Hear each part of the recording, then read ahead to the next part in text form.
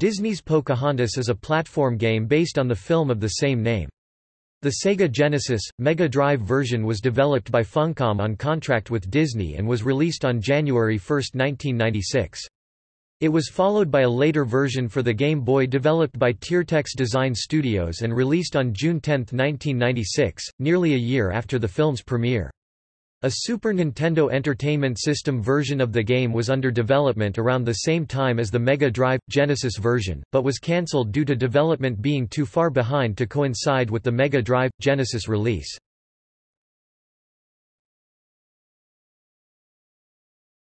Topic: Gameplay. In the game, the player plays as Pocahontas and Miko, switching between the two frequently to overcome obstacles, with the help of NPC Flit. Along the way, as Pocahontas, the player gains various new abilities from various animal spirits by helping them. The game follows the plot of the film, but with many variations in situations and events.